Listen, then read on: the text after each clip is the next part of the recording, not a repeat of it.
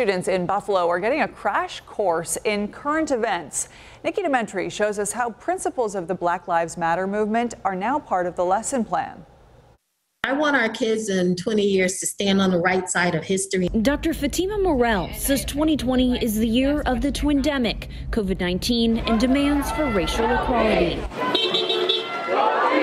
It just heightened the sense of let's really begin to infuse the curriculum, to teach all children how wonderful they are. So as the school bell rang virtually, Black Lives Matter became a part of a growing curriculum in Buffalo schools. America is kind of listening and engaged in this conversation. So it really pushes our work forward as well, what we had already started 5 years ago. Morel is tasked with promoting equity and bridging racial divides. Her latest effort, lessons relating to the 13 principles of Black Lives Matter. To not address it is just, to me, careless. A group of 25 teachers across all backgrounds and grade levels work together to infuse Black Lives Matter guiding principles into everyday curriculum and resources. And that's what this curriculum is striving to dismantle systemic racism and oppression in our schools and in our communities. The district joined schools across the nation to bring this curriculum to the classroom. Our young people will be able to say, not only did I live through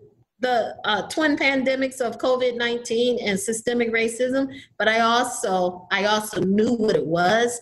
And I was also one of the people who contributed to the change that we see today. Nikki Dementri, 7 Eyewitness News.